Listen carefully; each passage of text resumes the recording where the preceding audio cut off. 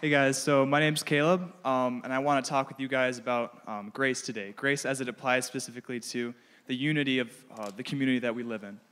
So I love psychology. It's a personal passion of mine, and I came across a psychological study that I thought was really fascinating a couple months ago. And the premise is that people are more likely to forgive someone who they perceive as being weaker than themselves. I thought that was an interesting, fascinating idea, so I wanted to test that myself. So I created a poll, I created a survey for my class and for social media, and I posted it. And what I did was I put two side-by-side pictures of men. One picture would have attributes that are traditionally more strong-looking, so good posture, well-dressed. And the second picture would have qualities that were more weak-looking, so slouched posture, really lazy-looking face. And I put it out there. Exactly. And when the results came back in, it proved the point, because the majority of people overwhelmingly voted that they would rather forgive the person who they perceived as weaker. And I was really happy and excited because I proved my own point, and I'm patting myself on the back for that. But then I started thinking, okay, so what does this tell us about humanity? What does this tell us about people?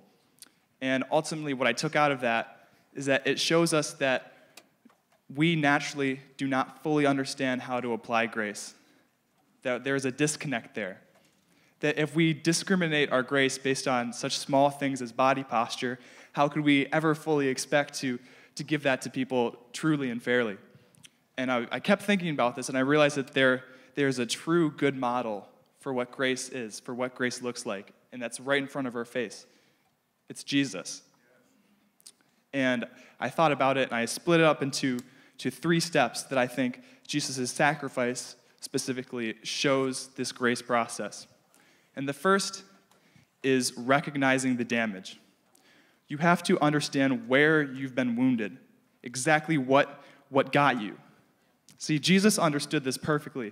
He understood the wounds of the world. He understood that the sin, the damage, the brokenness, and all of this, he understood that it was something that required redemption and it required healing.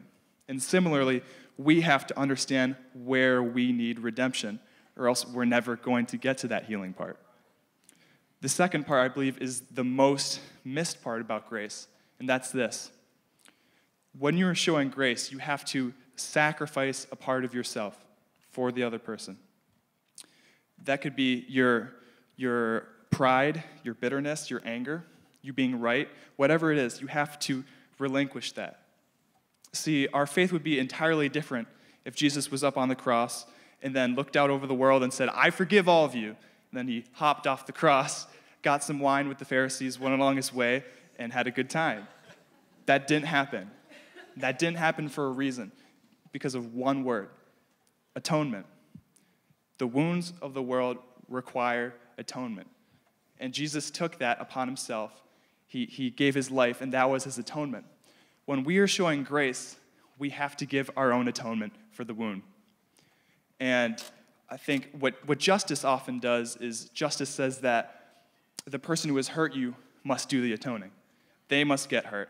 They must become equal with you. What grace does is says, I am going to take that atonement on myself. And that's what makes grace so potent. It produces healing. And healing is the third part of that. If you go through all the forgiveness, the talking, all of that, and you don't have that healing in the heart at the end of it, it's not worth anything. See, Jesus had his resurrection. He had his redemption. We need our resurrection. We need our redemption through grace.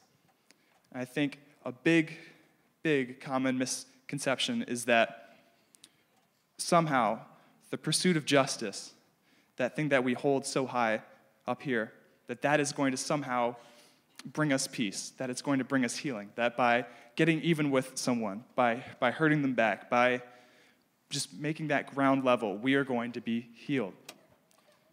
And I'm going to make a bold claim to you guys that no one who has ever existed, whoever will exist, has ever been fully healed by justice. No one. See, what justice does is it fixes this outward situation, makes this fair. And that has its own virtue, but it doesn't even come close to dealing with the heart.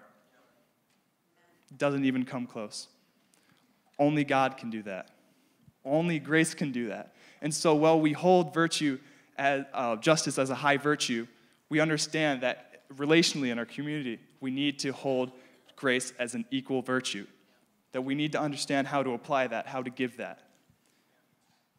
Another misconception, I think, is that when you're showing grace, the person who is really benefiting the most is the person receiving the grace, right? We'd expect that. I think it's actually the opposite. The person who benefits most from grace is the person giving it. And that's for one reason. When you sacrifice a part of yourself, you humble yourself in grace, you are relieved of bitterness. That disappears from your heart. And that is something that's not done by you, it's done by God. It's given to you. It's a divine feeling, and it is so powerful in that. And so despite the fact that whatever psychological study says that we don't understand grace, we don't get grace, we do have a model for it in Jesus. We can learn from that. And we do have a source of healing, and we do have a source of thriving that can heal those wounds in God. Thank you.